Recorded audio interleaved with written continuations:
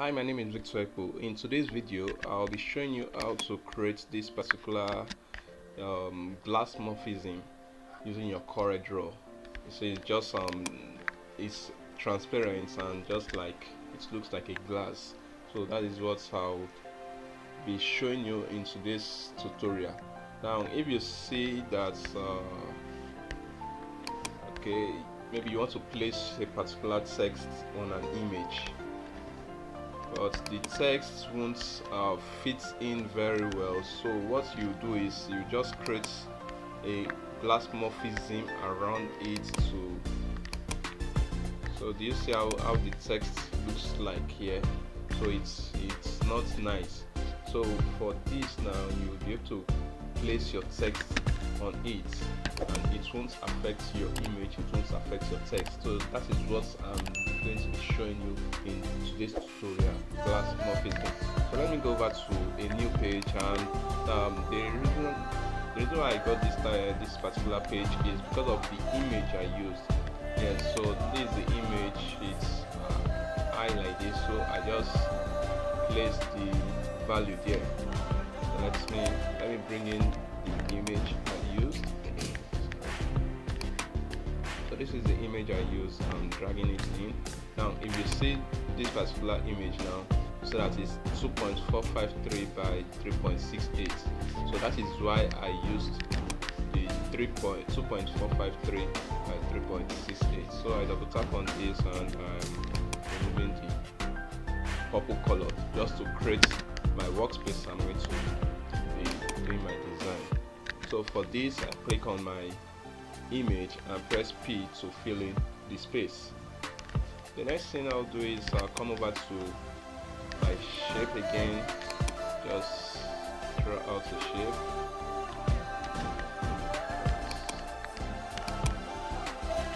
So the shape you want and where you want to place it, you just do it like that.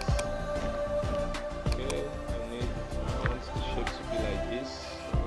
Bring it down a bit and press on your shift and tap on the background and C on your keyboard to centralize it. So for this, I don't want it to be a sharp edge, I just want to curve the edges a bit. So I go back to my shape tool and drag it like this. Okay, the next thing, let me just duplicate this. Let me duplicate this because I'll be using it again. And for this also, let me say Ctrl C. Let me just copy the image down. Just watch I'm doing.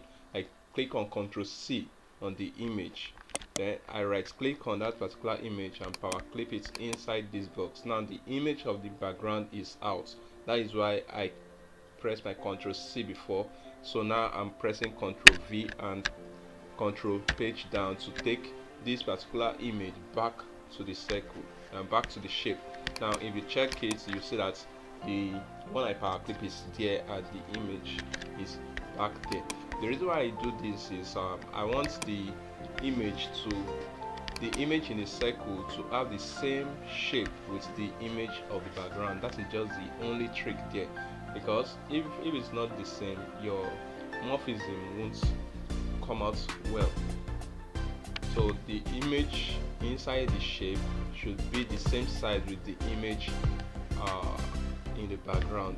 So for this, I come over to my edit to edit it. Now this is inside my power clip and this is the image. So I click on it, I come over to my effects, come over to blur and Gaussian blur. So for here, I'm going to reduce it to the size I want. Okay, let me leave it in 11.1. Okay, click my OK and click on finish.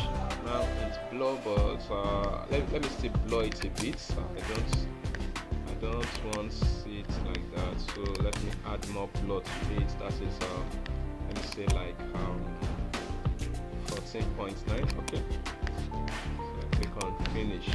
Alright, so you see that the same size, how the image is the same way it is on your background. You see from here, you see the finger is the same with this. So that is why make sure that the one I power clipped inside my shape is the same size with the one that is at the background. Now after this, let me remove the outline for this. I want the outline there. So I come over to this one now.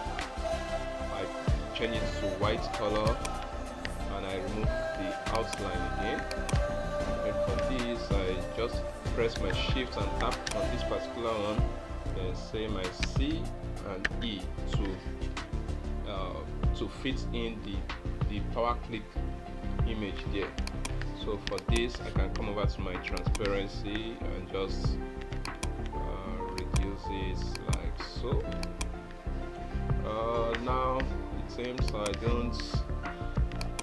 Let me see how the transparency, how the power clip will be again. Sorry.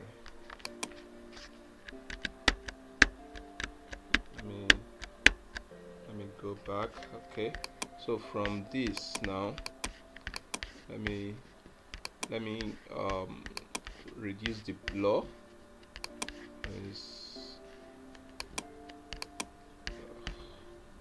What's going on? So effects, blur. So let me just reduce it a bit to like okay, 0.3. Click on finish, then bring this here, C and E. So for the whites, I just reduce the transparency to like 95. So I reduce the transparency to like 95. Okay.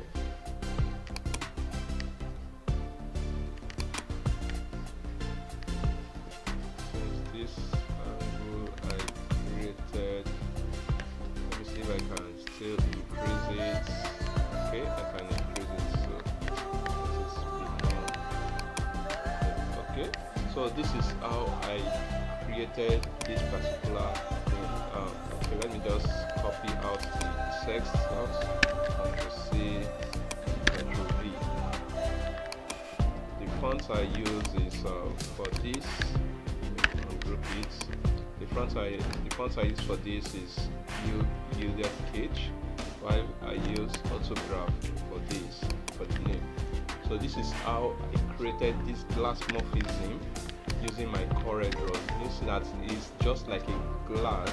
It's not affecting the image much because you can still see the traces of the image on the glass morphism there. So guys, this is how I created this particular design using Corel Draw 2020. If you like this video, click the like button to help YouTube show it to other subscribers. And if you are yet to subscribe, please hit the subscribe button and the notification bell so that you won't miss out of any of my tutorial I'll post. So thanks guys for watching this to the end. See you in the next video.